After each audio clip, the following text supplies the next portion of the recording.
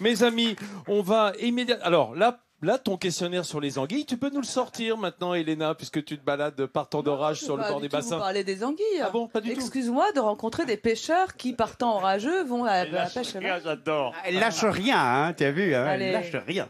Non, ben moi j'ai envie de vous parler des Anglais. Tiens, saviez-vous que les Anglais, quand ils parlent, que désignent-ils quand ils parlent de la ville blanche de Charente-Maritime? Ils désignent une ville en Charente qu'ils appellent la ville blanche. Alors, de quelle ville s'agit-il? Alors, Hélène. Si, monsieur. La Rochelle. Bravo, comment vous appelez? Alain. Alain, Voilà. 2 fois bravo. Ils parlent de La Rochelle. Pourquoi? Parce que lorsqu'ils sont arrivés, qu'est-ce qu'ils ont vu par la mer?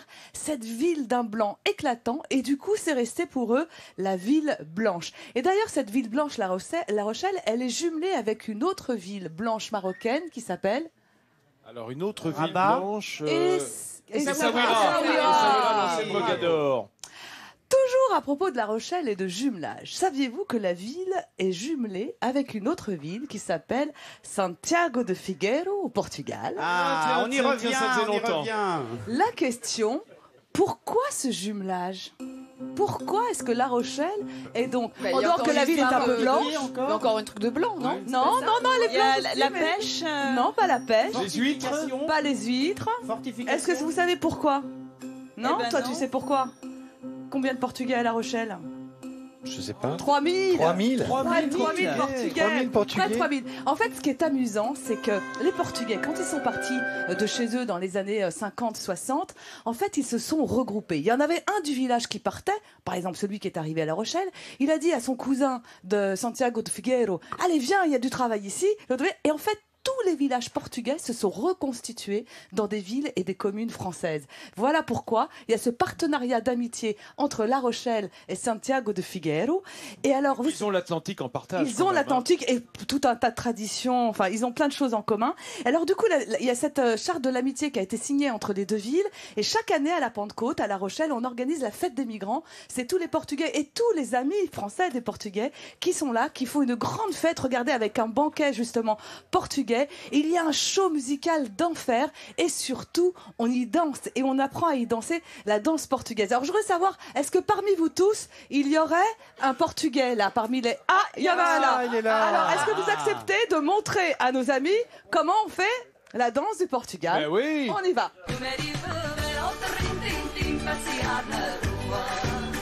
Oh là là là là. Magnifico. Merci beaucoup, monsieur. Alors, le prénom de monsieur, le prénom.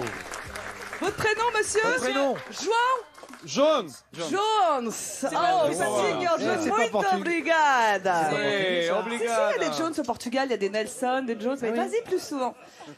Voilà, alors je vous propose maintenant, justement, à propos Mieux, des c'est pas trop danses. essoufflé. J'adore, mais pas du tout, j'aurais pu continuer toute la soirée avec Jones, en plus il était très beau ce monsieur. Alors, toujours à propos de danse, si je vous invite, si je vous propose une ronde de nuit à La Rochelle, Oui. à votre avis, Oh bah c'est sur les remparts, que non? devez-vous faire? Aller allumer les réverbères. Non? Une ronde de nuit? C'est plutôt Rembrandt, non? La ronde de Non? nuit. Personne ne sait? C'est un parcours. C'est un parcours, on peut lui accorder la bonne réponse. Vous devez tout simplement vous laisser guider. Écoutez, j'adore le concept. Regardez ces quelques images. En fait, la ronde de nuit, c'est une invitation à visiter la ville. Regardez, avec des guides particuliers qui sont en habit. Ce sont des veilleurs des nuits, habillés à la façon époque. Et puis, ils vous invitent entre 20h et 22h, c'est l'Office de tourisme de La Rochelle qui organise ça, entre 20h et 22h, à découvrir cette ville, à découvrir des lieux insolites. Ce sont jamais les mêmes, je peux pas vous dire lesquels, puisque c'est chacun va faire découvrir son petit coin de La Rochelle.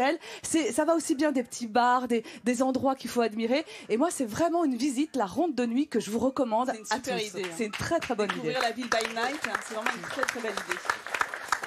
Merci Helena, belle initiative effectivement dans cette région, dans ce département de la Charente-Maritime qui nous accueille avec tellement de bonne humeur et de soleil.